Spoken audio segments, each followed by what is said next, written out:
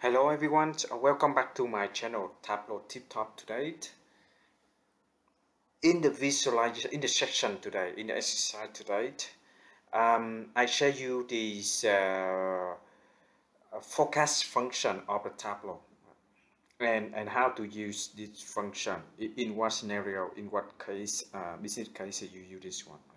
If with my experience, I use the forecast of the Tableau quite often, and I see that quite good, quite good and accurate in terms of the business with the seasonality, and you more you have data input, it more the forecast accuracy is.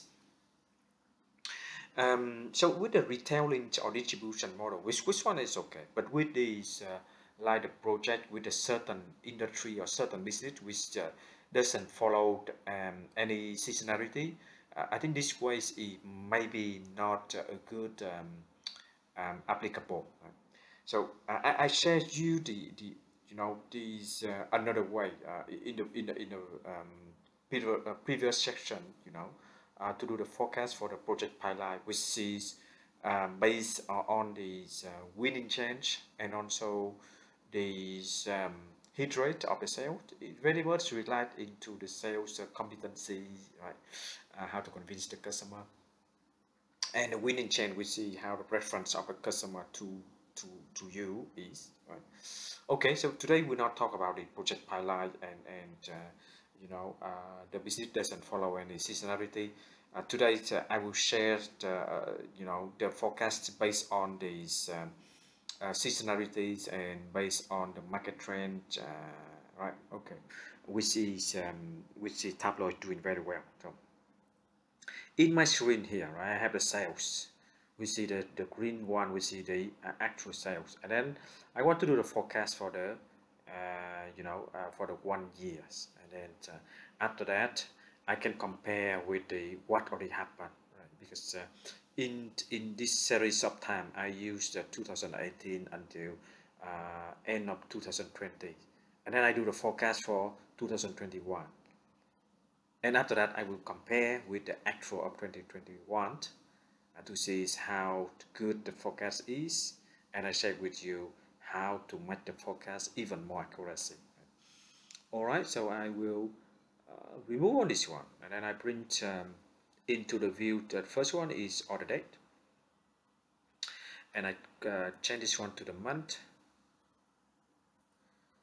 I do the filter in order to hide this 2021. Applied, okay. Oh, yeah. Control. Okay, I forgot to press the control, right? Okay, and here's as much it the month. Then I bring sales into the view. You see the line now, okay? Now I want to forecast for 2021. So let's go to the analytics, go to the forecast, and you see the Tableau automatically pop up the menu here. Press drop it in, and you can see actually it's made the forecast for 2020, for full of 2021. So let's see it how it Tableau build this one. So I go to the forecast, I go to the forecast option. In here, if I select by month and then I put let's say 15 months, okay. In here, in the aggregate, you can ignore the last 1 month, it's okay, or you put 0 here, that's fine. In the forecast model, which you need to use your knowledge about the business and the market to put in. So are you custom the trend? So there are two, we see additive and the multiplicative, right? Additive is actually, you can see the trend is almost the same this year. So they will look, Tableau will look into the past data and then to add in data, use the few parameters and interval data, and then to add the sales for the next 12 months. So I use adjective because I see the market in the next 12 months with the COVID situation will not be in a good shape. Right? On the seasons, so you have two options. We see adjective, we see the seasonality maybe similar with the seasonality in the last couple of years, or multiplicative, we see you can see the growth, which is you multiply with the sum value here, we see the market grow. So for me, again, I use adjective. And the prediction interval, I use 90%. I'm quite conversant. So it's okay. So now you can see in the next 15 months, we see the forecast. One more thing, you will look into the describe forecast. We see how Tableau evaluate your forecast, right? So you look in here, I make it smaller. So you can see actually Tableau put it good, and how Tableau put it good. So if you will go to the model, you can see you look into many of these the matrix to measure the quality here. But you look into the one I normally look into, the maze, we see the means absolute scale error, right? We see the one which I think this is, if this is smaller than 0.5, I think it or 0.4, it's going to be good. If this one is more than 0.5, I think it's okay. But if more than 1 would be, we see not good, we see bad forecast simulation. Is for more further detail, you can look into actually the Tableau have in the help section, they have the forecast described here. If you go down, you can see actually maze here, right? You can see they describe what formula they use and how to measure what maze with a 0.5 or 0.1 mean. Okay, I will not go to this. I leave that for you in the study. So today's, let's see Tableau already say this is the good forecast. So let's see how it goes. Okay. If I go to show the labels, just to give you some idea, right? We see, let's say I touch 1 month. We see, let's say I touch this month. We see April. So the value will be 42,000. And then you can see the band here. We see the value here can go up and to go down, right, in here, right, in the forecast. All right. So now I want to compare the forecast with the actual already happened of 2021. So Tableau will allow us to get the data. So you just Control 8 and you Control V. We see Tableau will automatically populate another sheet to give you some data, what they did, what they do in the estimation here. Okay, so you can see April 42, and it can go to the low level of 28, low prediction or high prediction to 55, 56, 56.5, right? So I want to compare this number with what already happened in the 2021. So let me remove this one. Let me exclude this one. So now we have the series of data and then the sales. Okay, let's put it in the, let's put it in the line chart. So let's bring it cell in here. So I think this one we need to convert it to the date. All right, so again we have the light. So I move it to the month. Right? So we have from 2018 until end of 2021. Right? Okay. In order to avoid the confusion, so I changed the name here because the original file they use the sales as well. So I convert this one to the forecast sales. Okay, I just remove this one. And then this is the file I just copy and paste. So let me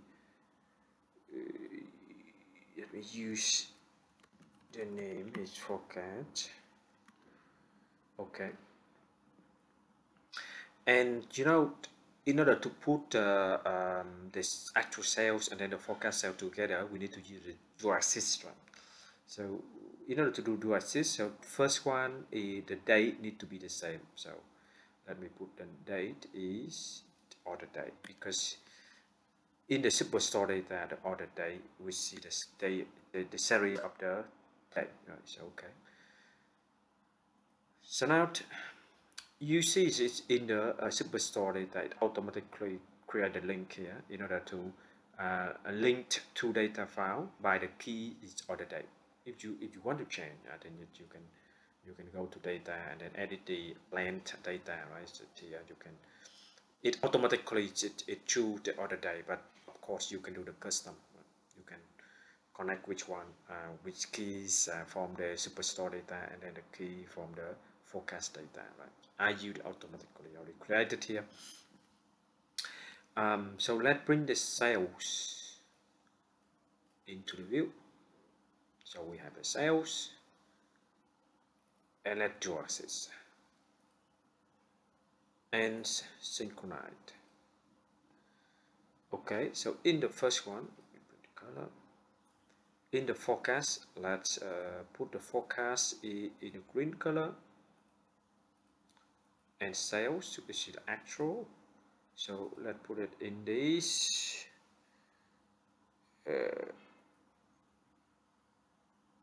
yellow color. Okay. So here you can see actually it is the forecast and the actual. The forecast is the green, and the actual is the orange. So you can see the gap. But actually it quite okay with the forecast. The trend is right. The number, let's create something to see how how the gap between the forecast and the actual, right? One thing we can do is you reference line by month, and here is yes, okay, don't show value. Yeah, can use the color is blue.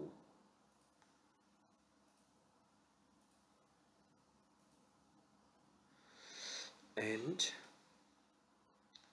if I in the label I use highlight, show the value. It's okay when I click in, yeah. So when I click here, you can see it's actually the forecast is 41, and then the sales is 52. But if you look into the another month, you see actually the forecast is 44 and then the actual is 45. It's not too far, right? But you look into here, the actual is 45, the actual is 63, and then the forecast is 45. So actually it's some money very close to the actual, and some months is data gap, but the trend and then the gap here, then look at the trend and the gap here, it's really acceptable level. Okay. Okay, so it's good. Another tip is when you use the reference line here, you can see it's um, actually when you click, you can easy to compare two number, right? All right. So we see. So this is the exercise about the forecast, and again, I say this is really good for this for the distribution model, or you know, or some seasonality business, and Tableau is it did very well. It's very well. I have to say it did very well. Okay. Um, let me if I print some data into the view. If anything will look better.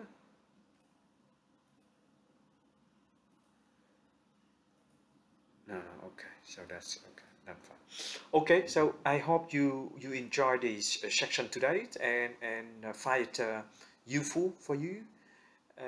Thank you very much. And if you still have any comment, just put your comment, into my Tableau tip top, or even in my Facebook. I will answer. Or if you have any better recommendation, in order to do the forecast, feel free to put a comment as well. Thank you very much and have a good day. Bye bye.